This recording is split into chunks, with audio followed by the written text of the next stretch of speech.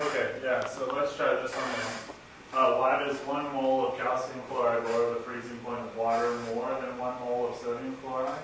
Well, in this problem, you're going to have to figure out the osmolarity of these two compounds, right? So the osmolarity of calcium chloride is, well, we got 1 mole, and we'll just pretend it's per liter, okay, for the molarity.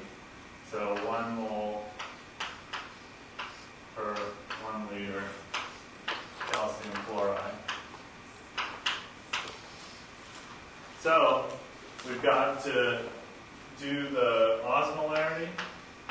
Calcium chloride solid goes to Ca2 plus aqueous plus 2Cl minus aqueous. So that's a 1 to 3, right? So we're going to have 3 moles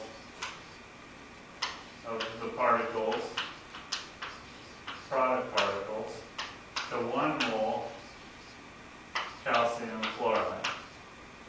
Of course, calcium chloride cancels, and we've got 3 osmolar particles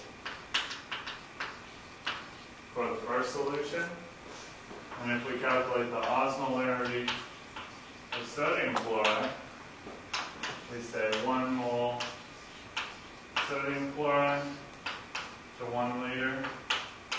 And if we look at sodium chloride, it's NaCl solid, goes to Na plus aqueous plus Cl minus aqueous. So that's a 1 to 2 ratio of particles. So we're going to have 2 mole particles here for every 1 mole NaCl. Mole NaCl cancels, and we get 2 osmolar of particles. So the higher osmolarity is going to lower the freezing point more. So this one has a higher osmolarity. So that's why 1 mole of calcium chloride lowers the freezing point of water more than 1 mole of sodium chloride, since this has the lower. Okay? So you can check that.